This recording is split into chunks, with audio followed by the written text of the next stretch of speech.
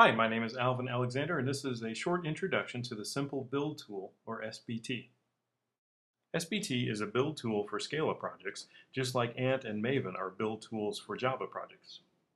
Like Maven, SBT uses a convention over configuration approach and can be used to handle both managed and unmanaged dependencies. SBT doesn't have a tool for creating directory structures, so I created a little script named SBT makeDirs that stubs out the basic directories for me. When using SBT makeDirs, I just give it a project name, and I'll call this one hello. And then it prompts me for a couple of questions for use with GitHub, and I'll just kind of ignore those right now, but it creates the git ignore and a readme file. So what that just did was created a hello directory for me, and so next I'll move into that directory and we'll take a look at what's inside of it. A good way to look at the SBT directory structure is with the tree command, so I'll use that here. The build.sbt file is the most important project file. You use it to specify your managed dependencies and other project settings. You can also place regular jar files in the lib folder, and SBT will find them automatically. Your Scala and Java source code and test files go under the src folder. Let's take a quick look at a basic build.sbt file. You specify settings in build.sbt using key value pairs. So these first three lines specify settings called name, version, and Scala version. For the purposes of this example, the resolvers and library dependencies lines that follow aren't needed, but you will at least need the library dependencies on more complicated projects, if not resolvers.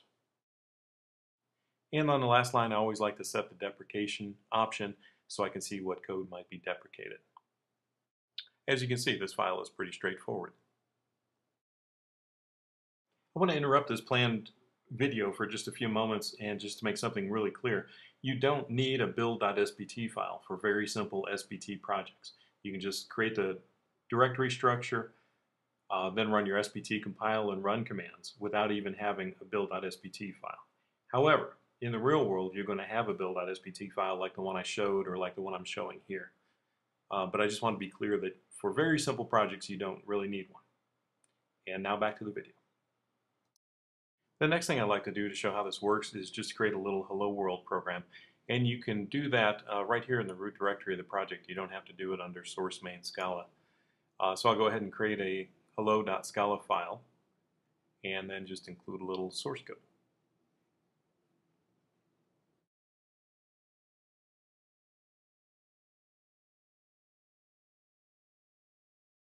Once you have a source code file like that, you can do different things with it with SBT.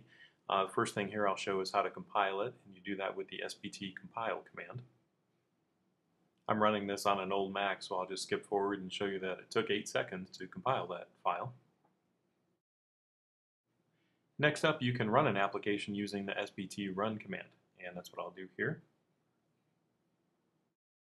And you can see that that ran with the hello world output right here.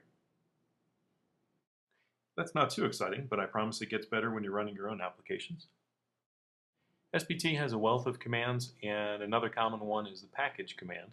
And you use this command, SBT package, to create a jar file from your source code. And that's what I just did there.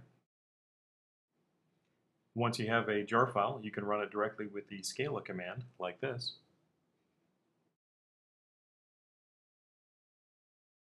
You can keep running SBT commands from your operating system command line as I've shown there, or you can enter the SBT shell as I'm doing here and then run your commands from there.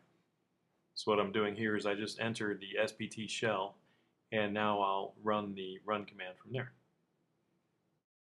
Going back to the operating system command line for just a moment, it wasn't necessary for me to run the compile command before the run command. I could have just run the run command and it would have done the compiling first. The other thing I want to show here is that you can execute several commands at a time. So here I'm running SBT clean run. So I'm cleaning my project first and then running it. And as you see, I don't have to issue the compile command for it to work. I hope you enjoyed this short introduction to the Simple Build Tool, or SBT. You can find more information on SBT at the scala-sbt.org website. As for me, my name is Alvin Alexander. I wrote the Scala Cookbook, And I hope you enjoyed this short SBT tutorial.